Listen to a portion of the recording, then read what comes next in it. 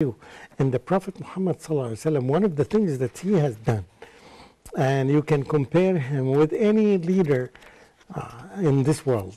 You find leaders in this world, usually they love and support and prefer some of their assistants and some of the employees around them, yet they don't go into their hearts and impact them. The Prophet ﷺ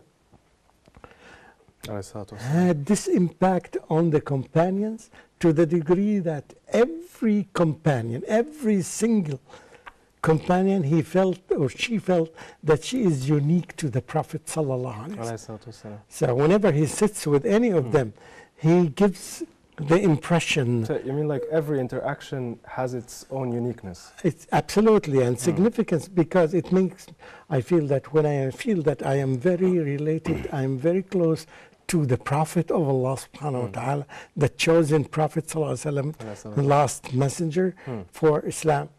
You feel that you are so proud, as I mentioned in my introduction about even myself. I feel so motivated even just to write about the Prophet sallallahu alaihi wasallam. So this kind of motivation is very essential, and it keeps the person working. They say that the person becomes more productive.